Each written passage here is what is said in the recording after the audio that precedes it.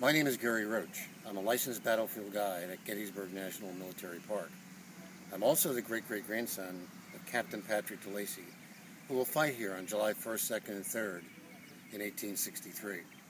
On the 50th anniversary, he couldn't make it back with the boys this summer. He was interviewed by a local paper in Scranton, Pennsylvania, and recorded all 3 days here at Gettysburg. A full transcript of that interview can be found on patrickdelacy.com. What we're looking at is the Pennsylvania State Monument. It's one of 1,300 monuments that are here in this here battlefield.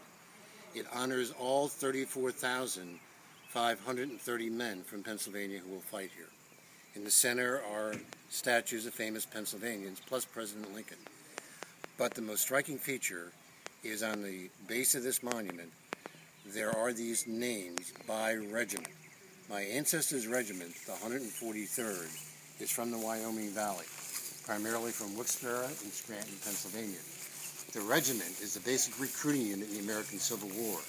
It is made up of 10 companies of 100 men each, from certain locations within the town and the surrounding area. My ancestors' company is Company A, and here at Gettysburg he was a sergeant. And a couple of months after the battle he goes back to Scranton, Pennsylvania, and has this picture taken. And it's very unusual to have a picture so close to the time of the battle.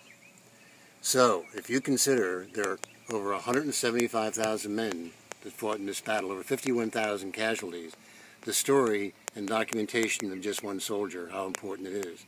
But equally as important, a year after the Battle of Gettysburg, my great-great-grandfather will be awarded our nation's highest military honor for valor, the Medal of Honor. On the website you will see that story. However, for the next several videos, we will see the story of his 3 days here at Gettysburg. We will now follow him, starting on the arrival on the field on July 1st.